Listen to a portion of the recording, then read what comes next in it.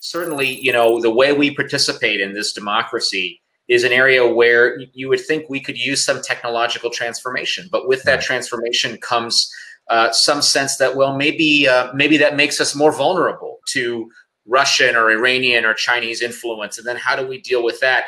The story of the next 4 years, in my mind, after this election is going to be, how do we continue to bring technology in to our electoral process in a way that we can trust is secure, that also makes our lives easier, but that also makes it easier for people to do what Ben and Secretary Wyman and people across the political spectrum should agree on, which is people who are eligible to vote in every election should be expressing their point of view. That's what makes democracy strong.